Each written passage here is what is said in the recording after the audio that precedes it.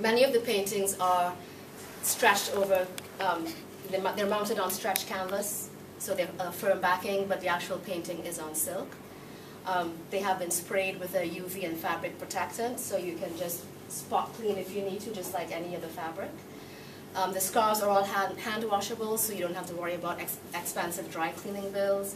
Obviously, they can be hung on the wall or around your shoulders, you know, so you get two for the price of one with a scarf. For those of you who have been to my shows before, you'll see that nature and color are still my inspiration. I guess they always will be. But some of my work has gotten a bit more abstract. I have been enjoying letting the dyes flow more and do more of their own thing, letting them dictate the direction of the painting rather than me trying to control everything, which is a little difficult for someone who's afflicted with perfectionism like I am. But I'm really enjoying the result, and I hope you do too.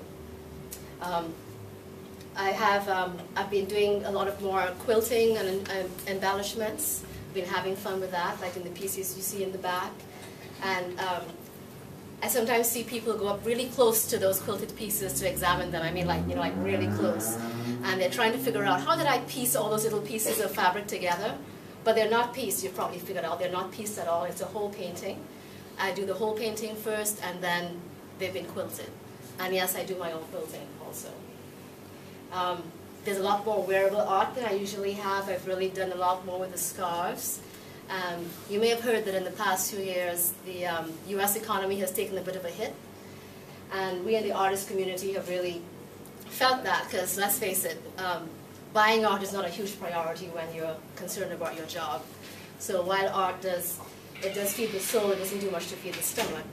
So I decided to just shift gears a bit and just present my silk art in a different way. So everything is painted on silk, it's the same medium, it's just presented differently. And in the art festivals in the US where I mostly show and sell my work, I mostly outdoor festivals, they've done very well. And I think that's because they represent like a little artistic treat that you can wrap yourself up in and feel special. So I feel very fortunate to work with such a flexible medium that I can do so many things. I'm a Trinidadian married to a Bajan/Antiguan, or Antiguan/Bajan I should say, living in North Carolina. And so happy to be here again and sharing my work with you. I see lots of familiar faces, and your support really, I appreciate it much more than I can say. And I'm delighted to see some new faces as well. Hazel Ann, Gertie, and Anne-Marie have done everything to make sure everything goes smoothly, so thank you, ladies. And don't they look lovely in their scarves? Yes. And they're for sale, you can buy them right off their necks. Really, seriously. So, you know, it seems that in the past few months, you know, coming down to the wire, getting ready for this thing, that any family member who I have visited has had part of their home taken over by me to be used as a studio in some form or fashion. And with the commandeering of my in-laws who are sitting over there, I've taken over their family room this time as my studio to frame paintings and do all kinds of other pre-show preparations. And I think we're up to studio, what, number 5 now, Ron? 500. 500. It feels that way. But they've been very accommodating, and I know they won't admit it, but I'm sure they were not too unhappy to see all my goods and chattels leave their home on Friday and make their way up here. So, and I must mention my, my supporter-in-chief, Mr. You want to do what? Don't worry, I will make it, I'll fix it, I'll gerrymander it, I'll rig it up. My husband, Ron, who is my problem solver. You know I could not do this without you. I'll just give you all a short example.